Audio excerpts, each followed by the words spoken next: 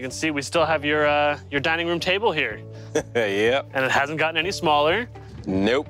Neither has your family. So you guys need a big table. We're going to reclaim your dining room table by giving it a new top, a fresh coat of paint, and a new position in your space. So ready to get started? Let's do it. Okay. First thing we want to do is really just remove some of that luster and that sheen, just to make sure that anything we put on top of it, be it paint, glue, or anything like that, has a better surface. Right, yeah, a better surface to grip into. Pretty much you want to go in circular motions, just since we are trying to destroy the surface. Okay, cool. Commence destroying. My kids have done that over the years very well. Okay, let's get gluing and nailing. So we'll put our safety glasses on, and then we're ready to get started. So nice, let's do it. Prepare for you. My man, thank you. First board is always gonna be the hardest. So what we'll do is we'll start with a little bit of glue on the back.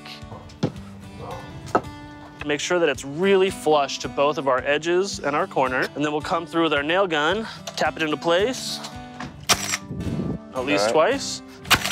Okay, and then keep working our way down. Cool. The best thing about cutting all of these random lengths, we don't have to worry about mapping everything out and being really precise. We can kind of just see whatever feels nice. Cool. Almost finished. It's the home stretch. And done. It looks awesome. It's a pretty cool new surface, really right? Awesome, yeah. We've also got some edges to trim down. We'll use a straight edge, clamp those guys down, and then we cut. It's beautiful. Nice. One of our last few steps is just to really end this off on a really nice little cap and just really finish off this wood really nicely. And a nice bead on there. And then, all right. Wow, man, that's awesome. All right. It looks way better than I thought it would, to be honest. All right. All we have left to do now is to putty in and spackle over any of our little nail holes that we've got. Sand it all down. Polyurethane, and we'll get you guys your dining room table back.